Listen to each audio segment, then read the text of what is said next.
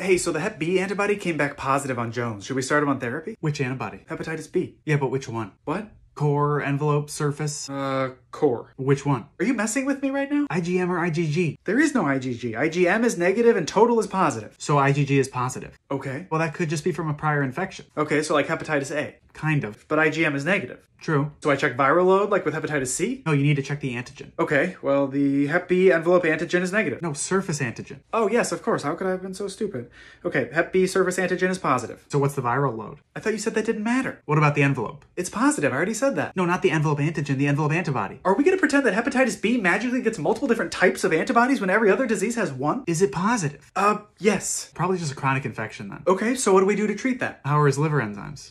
They're normal. Well, then we probably don't need to treat if the viral load is okay. I don't know what the viral load is. We didn't check that. Okay, well, please check that. Okay. And next time, try to wait until you have all the data before coming up with a plan.